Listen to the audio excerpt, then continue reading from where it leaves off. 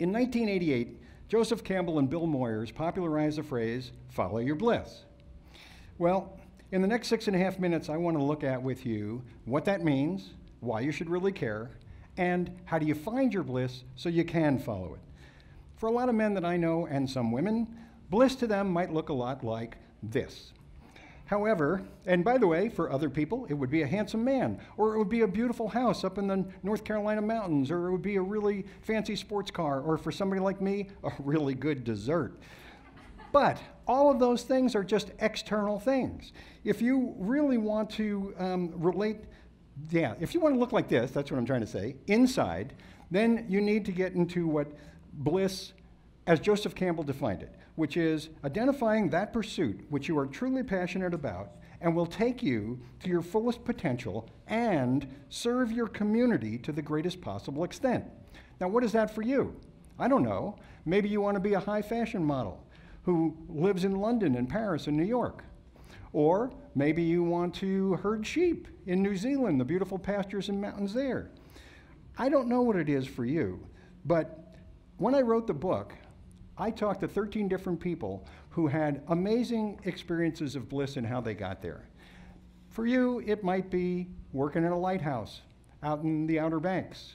It could be flying hot air balloons in Albuquerque, New Mexico. But the next question is, why should it be important to you to find your bliss? Well, we only experience what we express. This is what you could look like if you, on a day-to-day basis, are not expressing something that you consider your bliss. We all know people who can brighten up a whole room by leaving. But we also know people who brighten it up by coming in. And if you're following your bliss, you'll be one of the latter. I'd like to introduce you to some of the most selfish people who ever walked the earth. Now, you might think I'm a little crazy or blasphemous to say that Moses and Jesus are selfish, but it depends on how you define selfish. If you spell it with a small s, it defines a human ego who only wants to get. That doesn't define Jesus or Moses, nor does it define these more current people that you may know. These are people who spell selfish with a capital S. They want to give from their total self. They want to give into the world, not get. When I was 21, I had no clue what my path to bliss might be. So I took a walk around the Rutgers campus one day, and my bolt from the blue came from a telephone pole. And this particular telephone pole had a flyer on it, as all college telephone poles do. And it said that there would be 2 people from the General Electric Company in the student union that night talking about sales engineering, which sounded like an oxymoron to me. But I went to that talk, and it led me to my passion, which was being a salesperson. I sold communication systems to businesses, and I get it. Most of you would rather chew on aluminum foil than be a salesperson. I get it. But for me, I saw it as a way that I could help a lot of people solve problems, and I love that idea. I always said I never worked a day in my life because I loved what I did. I never said, thank God it's Friday. I never had a blue Monday. I didn't live for the weekends because I was living fully every day. And I'm not saying that sales is for everybody, just like healing the sick in Calcutta is not for everybody. It was simply right for me. For you, you need to find out what floats your boat. In Journey to Bliss, if you happen to pick up a copy, you'll read about a number of different people. A hairdresser, a conservationist who worked with the white lions in Africa, a guy who owned a cemetery, a woman who spent all of her time in prisons. Some of you already know what your passion is. Some of you are scratching your heads.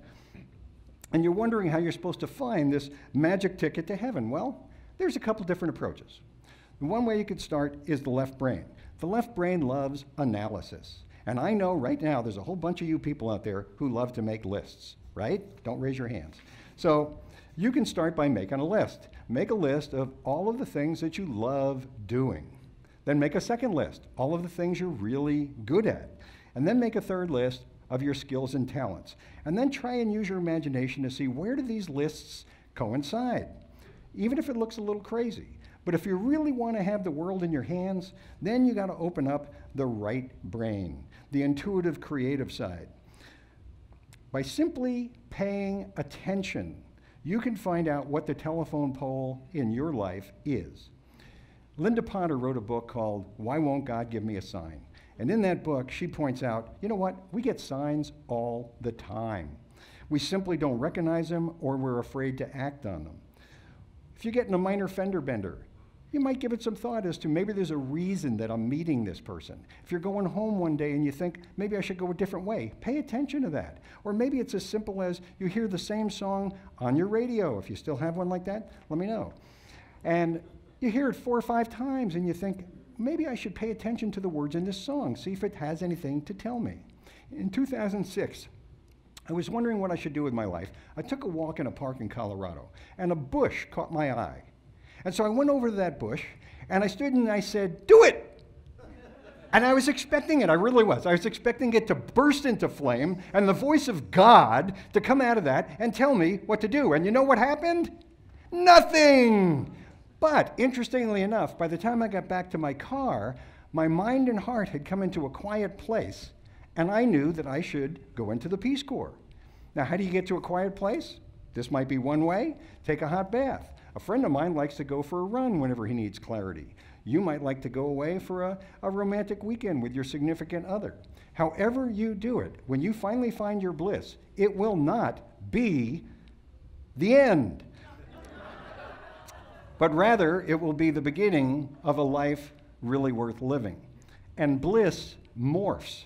I'm not a salesperson anymore. I still love every day of my life. What I find my job is now is just helping people find joy in their lives. So thank you for considering this with me, and may this be a beautiful, blissful day for you.